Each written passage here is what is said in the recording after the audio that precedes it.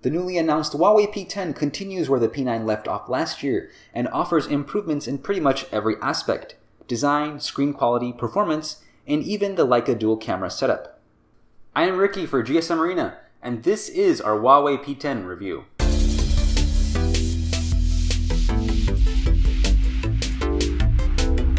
The Huawei P10 has the same dimensions as last year's P9, but the similarities end there.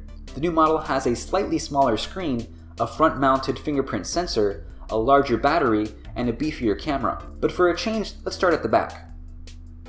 The Hyper Diamond cut finish on the back of the dazzling blue version is unlike anything we've seen or touched on a phone. The back surface feels almost like a really fine metal file.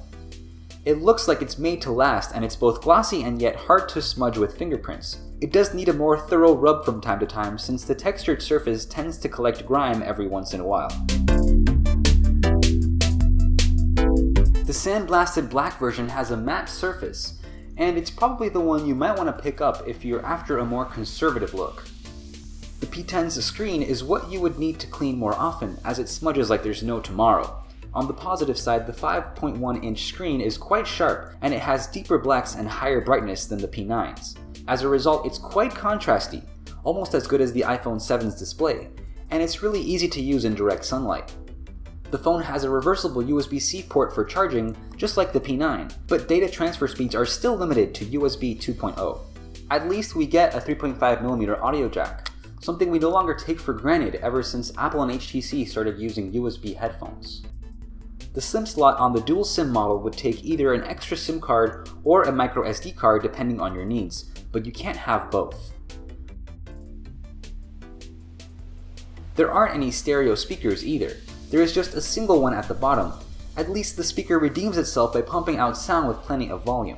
The battery on this one has a bigger capacity than the P9's. Thanks to Huawei's supercharge adapter, you can fill it up halfway in just 30 minutes.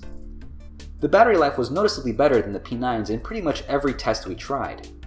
It still received the same 75-hour endurance rating, but this was because of the higher than usual standby battery draw, and it could probably be optimized further with a closer eye on what you have running in the background. The phone offers a special feature for optimizing background apps. You can whitelist certain apps or have others automatically close as soon as you lock the screen. The P10 ships with the latest Android 7.0 Nougat, but Huawei has come up with a lot of tweaks of its own. For example, you can have two instances of some social apps running simultaneously on the phone, for when you need access to two accounts.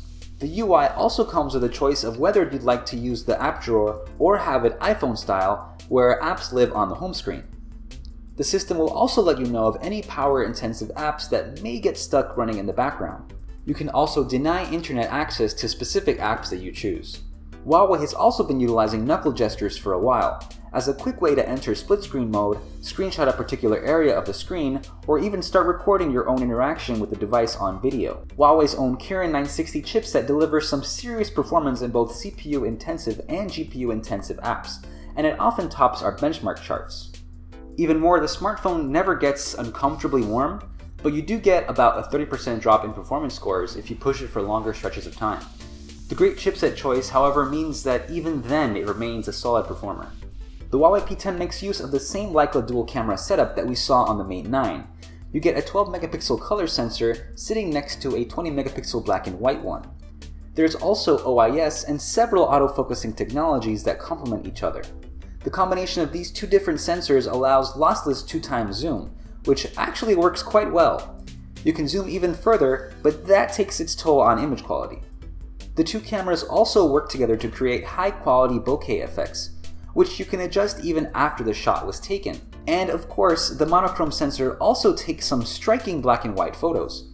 It also offers higher dynamic range in low-light scenes, so your photos in the dark will usually have much better exposed shadows without sacrificing the contrast in any way. In good light, the 12-megapixel color photos have plenty of detail with little noise, true-to-life colors, and wide dynamic range.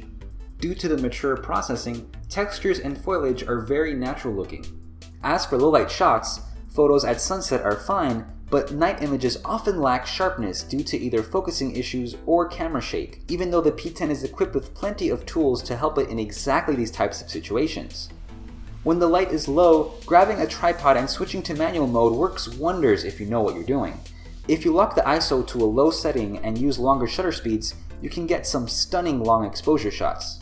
And when it comes to video recording, the 4K video capabilities represent a solid upgrade over the P9. 4K videos are sharp, detailed, and exhibit good contrast and pleasant colors. Unfortunately, the H.265 video codec means they're not directly uploadable to YouTube. Some desktop video players may also need an extra decoder before they can even play the files transferred over from the smartphone. So to sum things up, the Huawei P10 looks quite attractive. It has one of the best screens in the business, while battery life and charging speeds are top-notch. The camera is great and the chipset performance is class-leading as well, so we've got all the basic ingredients of an exceptional smartphone.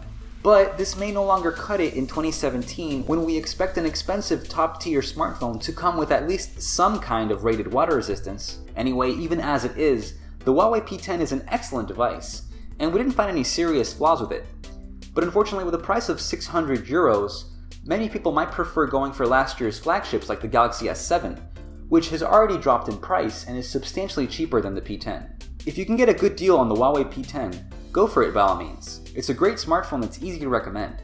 But if you have to think about it twice, you might want to shop around for a bit first. So there you have it. This was all for our Huawei P10 review. Don't miss checking out our full test findings over at gsmarena.com.